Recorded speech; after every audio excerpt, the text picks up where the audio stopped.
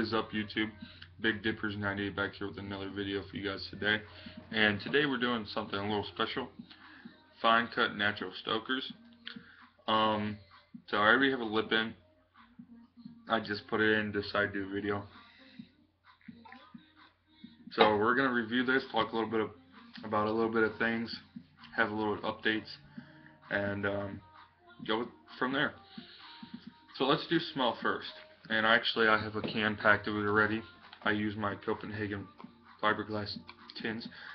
Um, so smell, it is not a very likable smell. It kind of smells like Copenhagen straight with half a can of Copenhagen. Um, God, what is that called? Southern blend and like a tub of Grizzly or Longhorn all put together. Um, Flavor, it's okay. It's not very my most likable. I would rather prefer to do Longhorn all the time if I had to choose from that or Longhorn. Now, floater wise, floaters are a big thing for me. They make me gag a lot, and they actually move more than everybody else probably has. I know a lot of people like to dip Grizzly in Copenhagen because there's less floaters, and I honestly think they have a lot. Um, my chew dip moves around a lot, and so does my chew, and I get a lot of mulchy Copenhagens, so I have to watch out.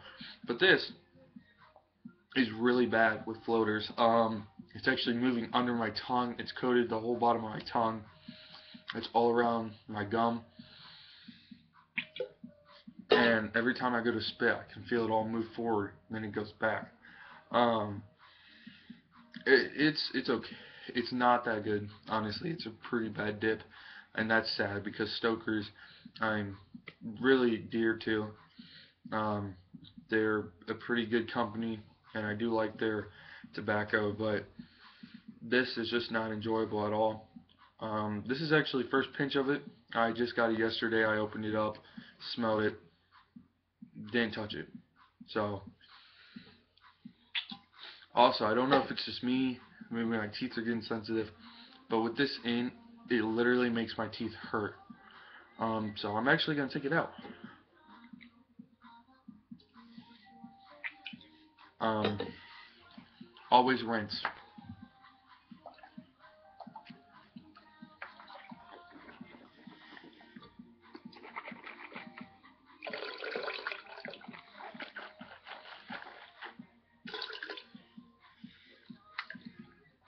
Like usual, the Contigo um, spitter, and I'm actually getting a mud jug this Christmas.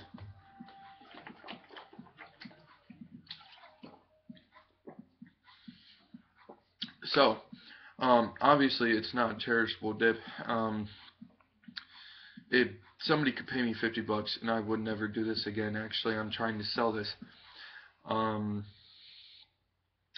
yeah, it just leaves a really bad taste in your mouth. And actually, I'm gonna put some Copenhagen Black in. I have 2 more cans of this and 3 more cans of wintergreen from the 2 logs. Um, so I'm doing pretty good on dip.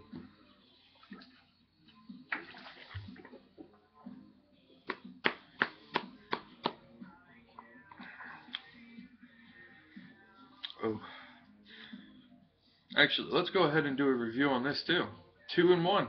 Holy shit, that's never happened. All right. So okay, first off, like I was talking about the stokers, it's very hard to pinch. Um, but I get it pretty good because I've been pinching or dipping fine cuts for a while. But switching over to Copenhagen Black, I have the same problem I have with most Grizzlies and Longhorns. It is hard to pinch, and I have to pack hard. I only do 2 of them now, so it's not that loud. But as you can see, it's really misshaped. So, hope you're dipping something with me.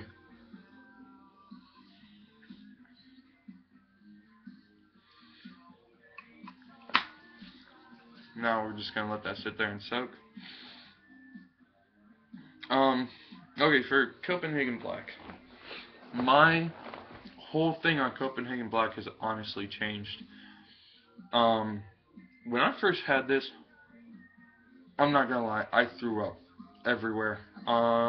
It was probably till 2 years ago. No, I had it 3 years ago. I tried it 3 years ago on September 24th, and then 2 years after that, I tried it again during I think mid-October.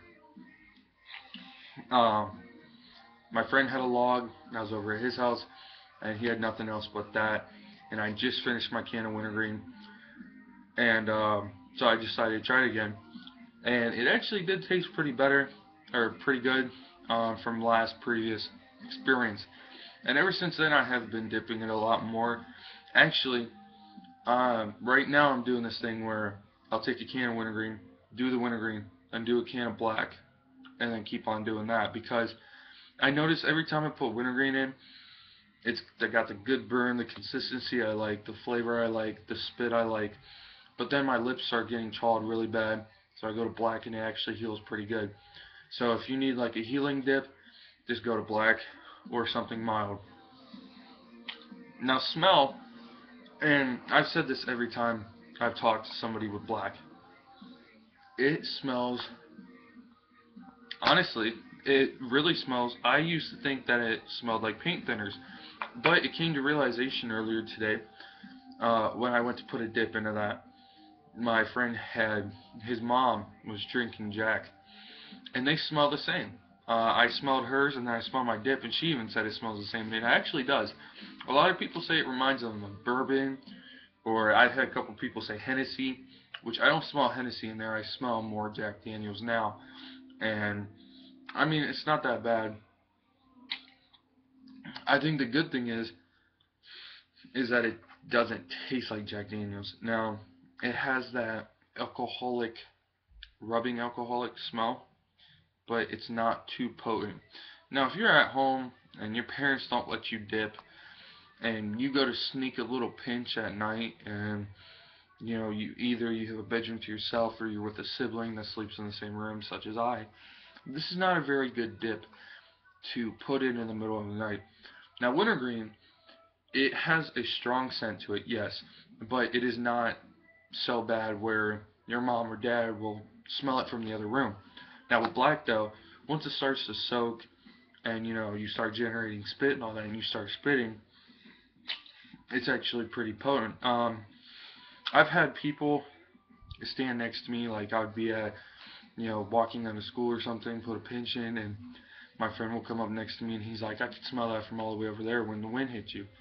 So it has a smell that really carries itself, and that's the one bad thing about Copenhagen Black, is that the odor is so tremendously um, elongated with certain places. Now, if I'm sitting at home alone and like a friend comes over or something, I have a really small one, just like a fixed pinch, then they really don't smell it. But I'm normally drinking something as well, so that overcoats the smell. I know that, like at my friend's house, his mom doesn't let me dip there a lot because she doesn't like it. So every time I go, I try to put black in, but she smells it and finds out. But for the smell, like I said, it smells like Jack Daniels. Now the taste does not taste like Hennessy, Jack Daniels, or anything like that. It's really hard to tell the taste. Um,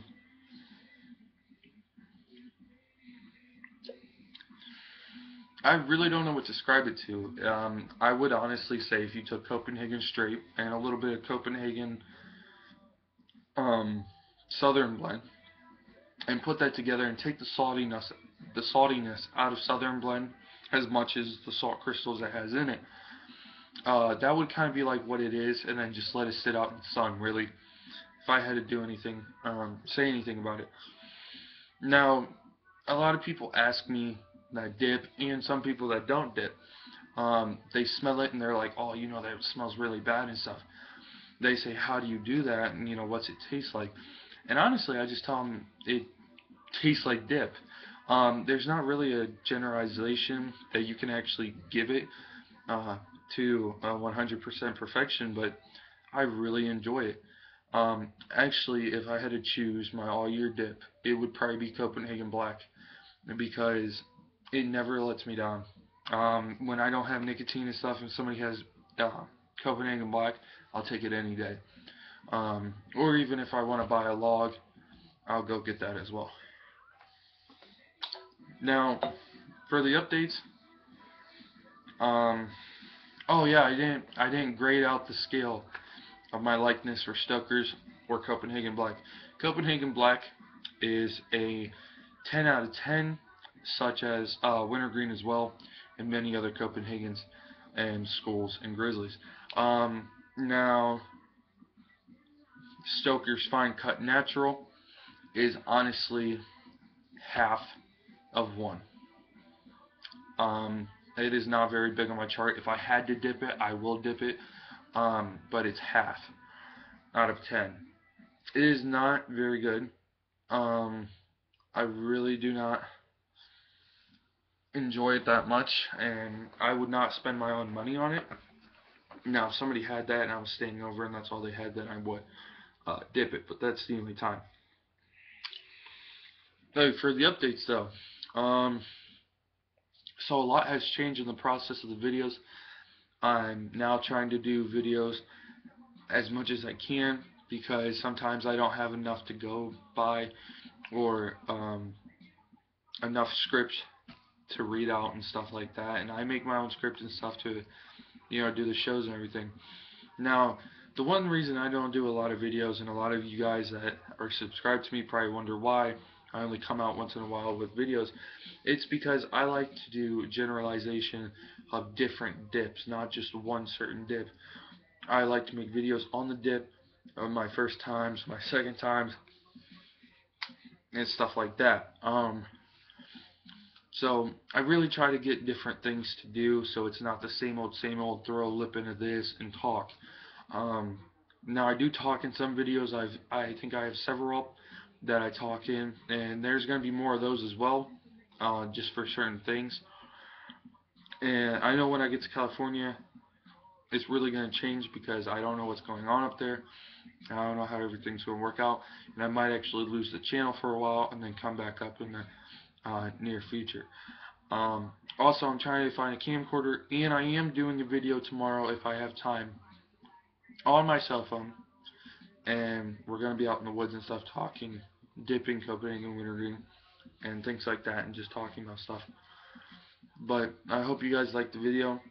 Please like and subscribe. Big Dippers 98 out.